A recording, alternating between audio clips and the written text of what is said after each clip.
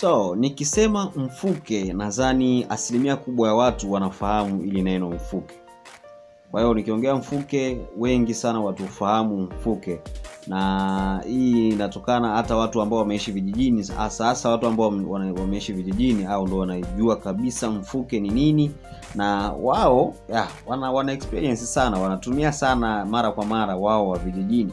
Lakini wa mijini ni mara chache sana. Aidha labda wanatoa mikosi, au labda anaenda kuzindikwa, au anafanya mambo mengine. Mtu wa mjini ndio anaweza akafanya nini? Akafanya mambo ya mfuke. Lakini hii ni dawa ya asili kabisa, na ni dawa ambayo inatibu mafua makali, inatibu homa za kawaida za vichwa hizi na uchovu wa mwili, pia inatibu malaria.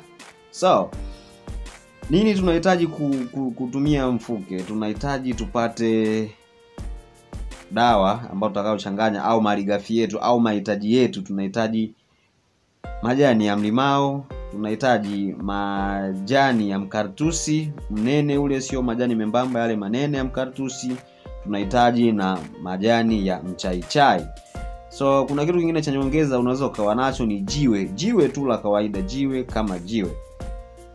Pia unahitaji kuwa na sufuria ya ukubwa kiasi, pamoja na maji na mfuniko, ambao mfuniko unatosha kufunika sufuria lile pale. Na mchanganyiko wetu kama nilivyokutajia, unachukua mchaichai, unachukua majani ya mkaratusi, unachukua na majani ya mlimao, unaweka kwenye maji. Unatenga sufuria lako kwenye maji, unachukua maji unaweka kwenye sufuria lako, na matumizi ya lile jiwe unaweza ukaweka pia ukachanganya kwenye mchanganyiko wako ule, kwenye malighafi yote, na ukaweka mle ndani na lenyewe likapikwa kama zitakavyopikwa malighafi zile. Au unaweza ukaweka kwenye jiko likawa kama mkaa, afu baadaye ukaja ukalichanganya kwa baadaye sasa. Sawa? Kwa hiyo mchanganyiko wako unatakiwa uweke jikoni, ufunike na mfuniko wako vizuri. Unaweza ukakandamiza ule mfuniko na jiwe lingine, sio mbaya, unakandamiza. Unaweza ukaiweka ndani ya dakika 30, 45 hadi lisali moja. Pia dawa yenyewe itakupa signal kwamba imeiva, lazima itatoa harufu. So lazima inukie kwamba yes, hapa imeiva. Na baada ya dawa yako kuiva sasa, baada ya dawa kuiva au kuwa kwamba imeshakuwa tayari kwa matumizi, unatakiwa wewe binafsi mtumiaji wa dawa ile ujiandae, au atakayetumia dawa ile umuandae. Anatakiwa aandae nini? Kwanza anatakiwa aandae kigoda au kisturi. Anatakiwa aandae shuka au blanketi za kujifunika. Na baada ya maandalizi yote hayo, basi anatakiwa akakae sehemu ambayo atafanyia dawa yake hiyo, kwenye kigoda hicho ama kwenye kisturi. Anakilaza tu kisturi, kama ni kirefu anaweka pale. Sasa nini kinaendelea hapo? Anachukua lile sufuria la dawa ambalo lipo tayari, analitoa jikoni moja kwa moja. Kwa hiyo linalotoka jikoni moja kwa moja linakuja kutengwa hadi pale alipo yeye. Kisha anafunikwa au unajifunika zile blanketi, aidha zinaweza zikawa 2, zikawa 1, zikawa 3, zikawa mashuka 6, ni idadi yako tu. Lakini labda nikumbushe kidogo, hii inakuwa ngumu kidogo kwa mtu ambaye hajawahi kufanya hii dawa, au ni mara yake ya kwanza kuingia ndani ya mfuke. Lazima atapata tabu.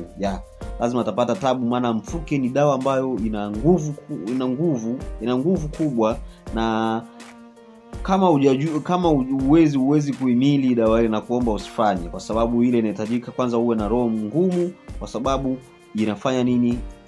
Ina nguvu kali, inatoa mfuke unatoka mule kwenye kile chungu ulichokitenga pale mbele yako, inakupanda mwili mzima.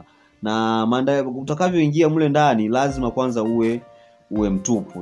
Unatakiwa uwe mtupu kabisa, uingie mtupu kabisa kwenye zile shuka au kwenye zile blanketi utakazofunikwa. Kwa hiyo kuna joto kali litakalotoka mule kwenye mfuke na litakuingia mwili mzima. Mwili mzima utaroa maji, mwili mzima utavuja maji.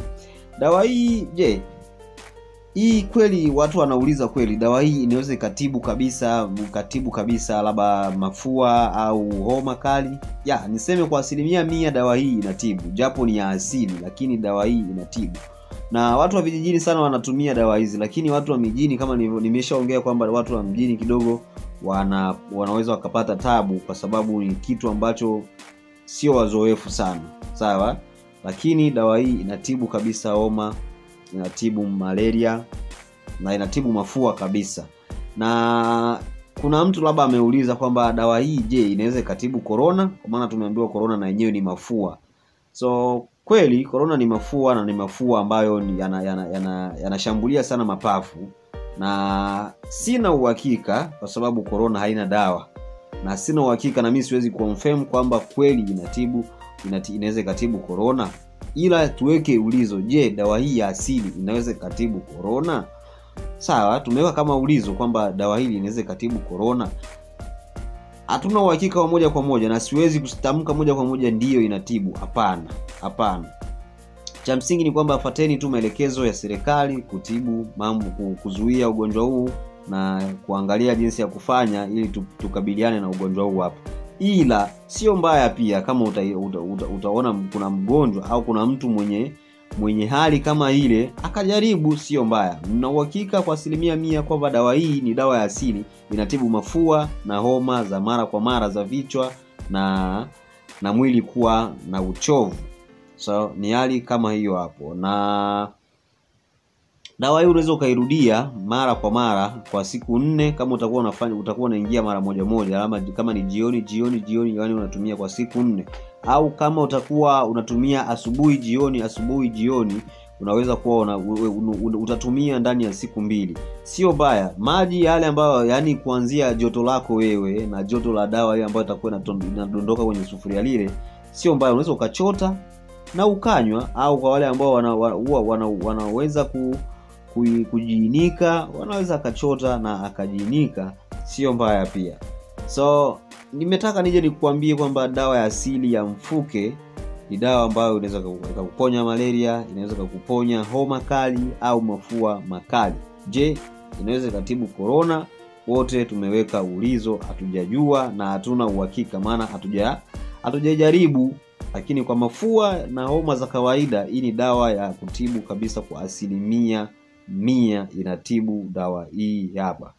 So leo nimeona tuishie hapa. Kama utakuwa hujaelewa chochote, basi uwanja wa comment uko chini hapo, au kama una kitu ambacho unataka tuongeze au cha kutusaidia pia mawazo, basi uwanja uko chini hapo, tuandikie na sisi tutakujibu pia. Jiunge nasi kwa kusubscribe channel hii. Pia unaweza kusambaza video hizi kwa ndugu jamaa na marafiki na wao wafaidike. Hii ni Rab1 TV. Nikukaribishe tu tuendelee kuwepo hapa, tutajifunza mengi zaidi na zaidi. Tunajifunza biashara, ujasiriamali, maisha, mitindo, urembo na mambo mengine mengi hapa Rab1 TV.